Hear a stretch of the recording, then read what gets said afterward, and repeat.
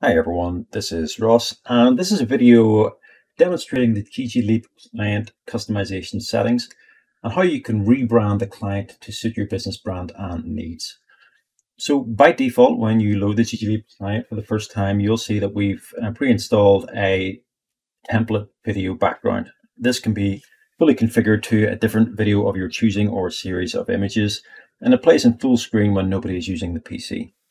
If I was to interact with the PC with the mouse or keyboard, you can see that the login panel appears and the logo at the top can be configured as well as the primary and secondary colors.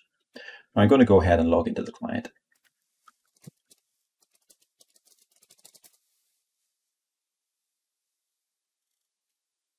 Once I log into the client, you'll see that there is this area that's central in the middle of the client home screen, which initially has a welcome to ggCircuit temporary banner. Now we fully expect you to change that to something more suitable, and that can be configured in the web admin. It can be a series of images or videos, and you have the ability to set a URL if someone was to click on the image in the middle or video.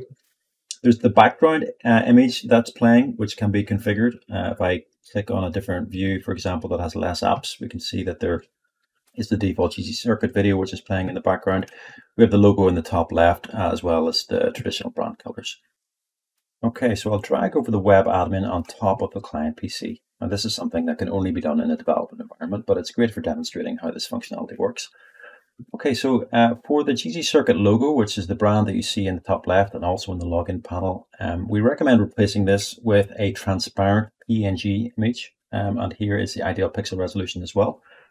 So you can either upload directly from your PC or you can just drag and drop. So I'm going to drop a different logo on here instead. Okay, so that then will replace the ggCircuit logo anywhere that appears. If I have a look below this, then we can see the background customization options. So this is the video that was playing when a user was not logged in and playing in full screen. And this is a video that was playing when a user was logged in the background. So we can change all of this.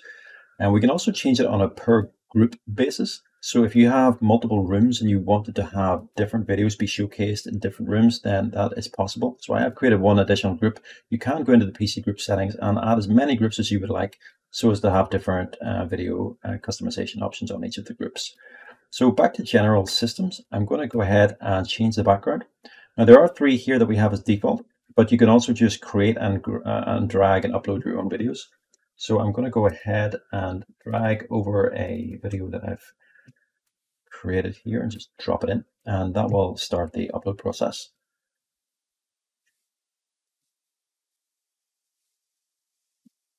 Okay, so the video is now being created. It is in the top left. I'm going to go ahead and select this video. And I'm going to change the background video. I can select the same video again. I can select one of the other defaults, or I can continue to add my own content. I'm just going to select the sparkly gold video for a quick demonstration. Okay, so now I have created this config for my general systems. You'll see that my VIP systems remain unchanged. So this is what will show if I have a PC that is assigned to a VIP group. They will show this content, whereas the other PCs that are assigned to general systems group will show this content. If I scroll down, I can see this home screen that we previously saw in the client. And we would recommend replacing the welcome screen with a Discord QR code invite screen. So if you pop in your Discord server ID here, it will automatically generate a QR code and display that on your home screen so that your gamers can scan that with their phone and immediately be put into your Discord server, which is great for marketing and also just for helping to build your community. So I'm going to save this change, but then I'm also going to add a new slide, and we can add as many slides as we would like, and they can be videos with that play in a loop or autoplay for any duration or images. And for the purpose of this video, I'm just going to add a second slide and add it in an image. So if I drag an image across, I'm going to call this game competition, something like that. I will make this go for, I don't know, for 10 seconds. I'll have this just linked to an external URL just to show how that works, and I'm going to save those changes. Okay, so now I have two slides. I have my default slide, which I'll just call Discord. I have my game competition promo slide, and these are the two slides that will then play on the home screen.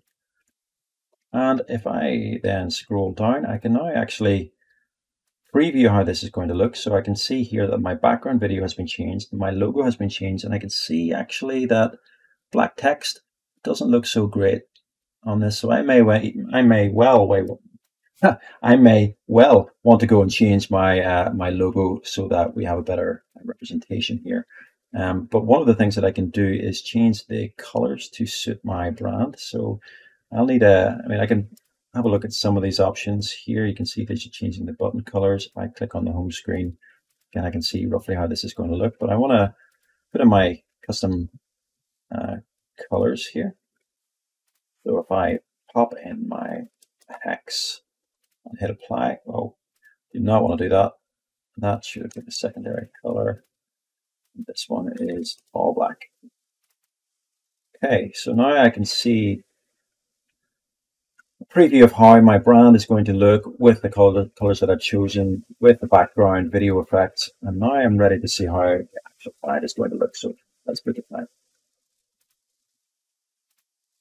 Okay, so the client is booting up. It will download and cache any changes that I've made on the web admin so that they're saved locally.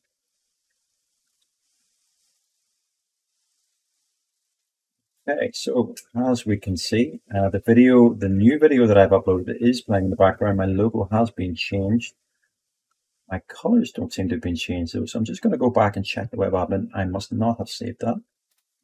Okay, so I can see that I did not hit the apply theme button. So now I've hit that. We have operation that's been completed successfully. And again, I will reboot the client to make sure that changes take effect. Made the changes. Client's booting up. And this time we can see, excuse me, that the color change has been effected. So I'm going to go ahead and log in.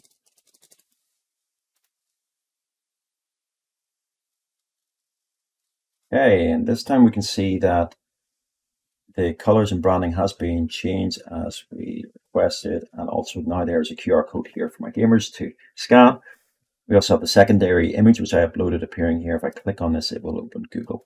So that kind of shows that you can add promotional content to your home screen on a loop of different images or videos, and if the user clicks on any of those and you want them to go somewhere, then that can be configured as well. So this concludes the ggLeap customization settings. I hope you enjoyed it.